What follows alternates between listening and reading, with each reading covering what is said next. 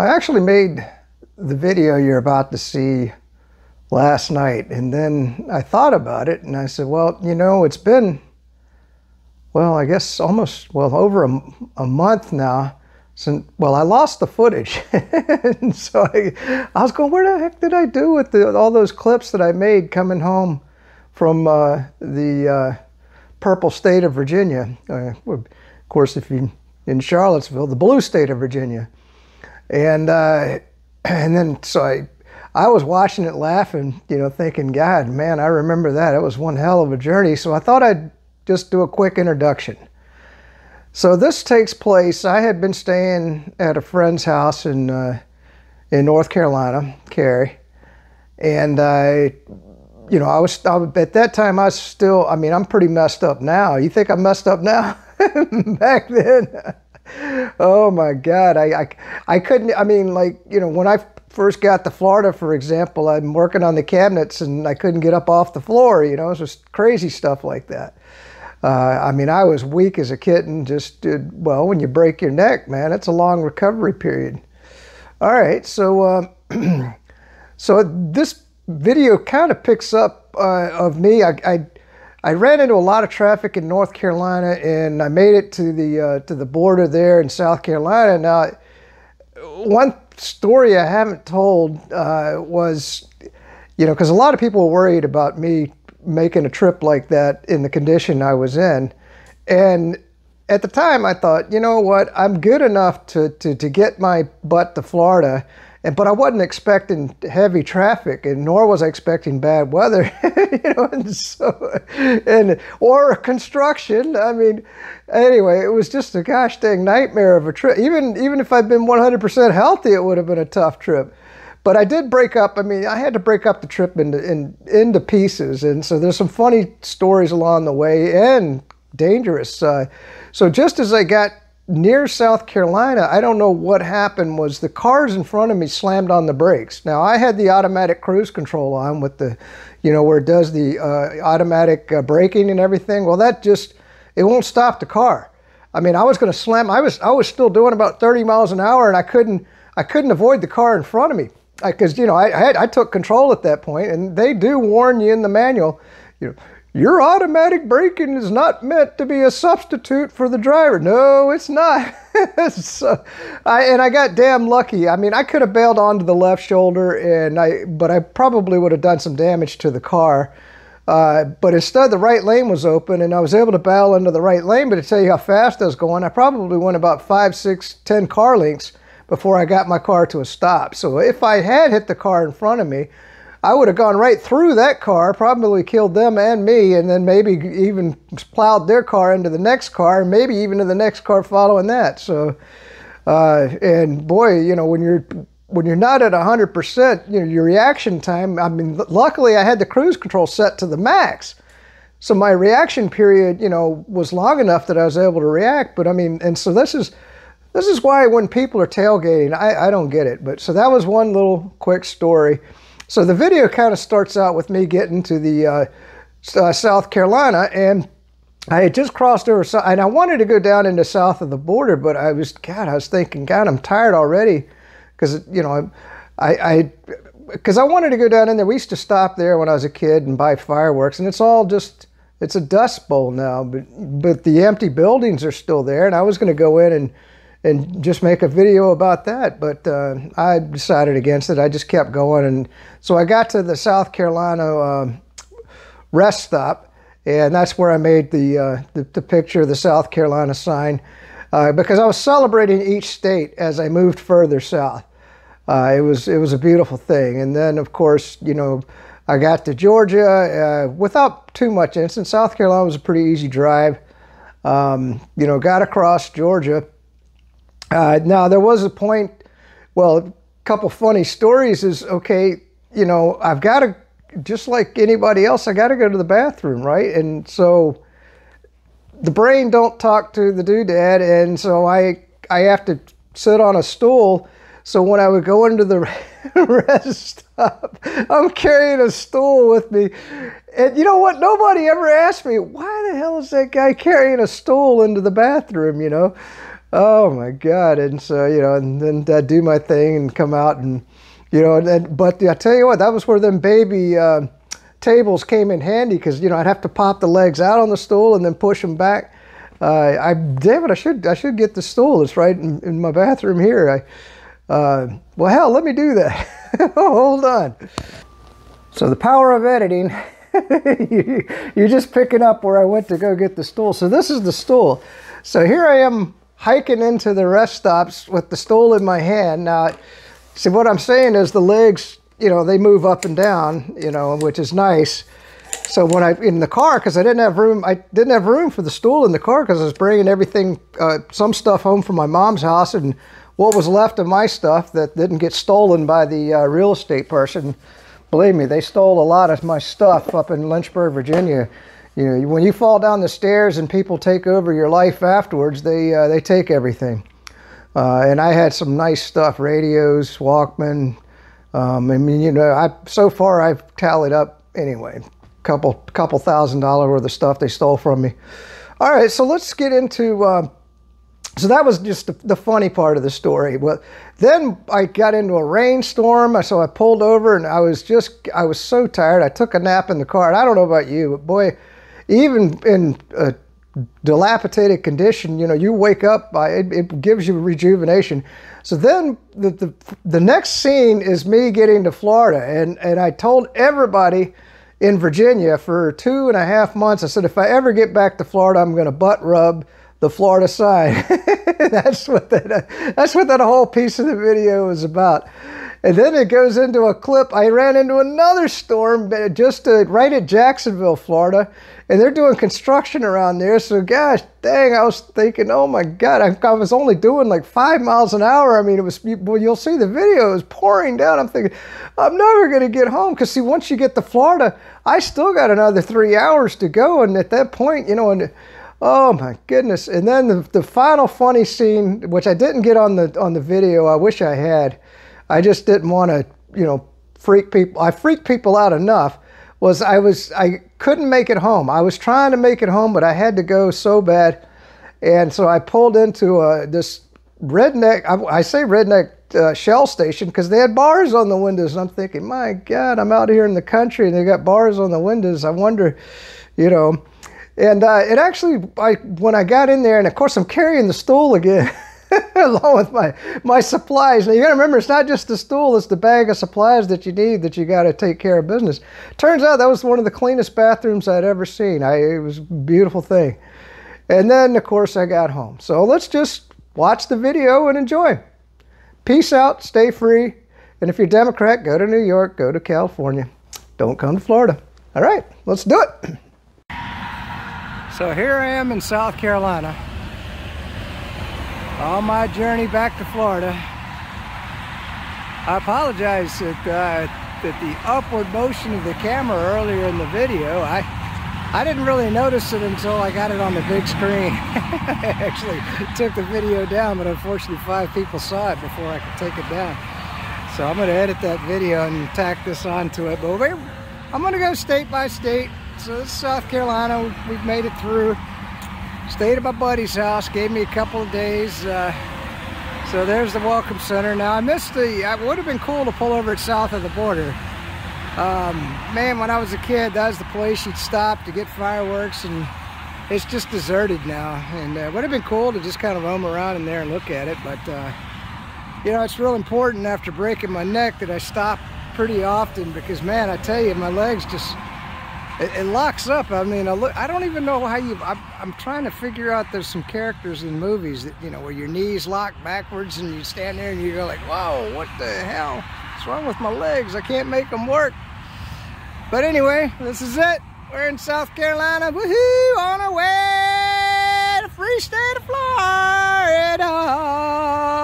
No, I'm not kissing the ground here yet, but we will when we get to Florida. 7 months, baby! Can't wait to see my house. Peace out. So you know these videos about life's journey.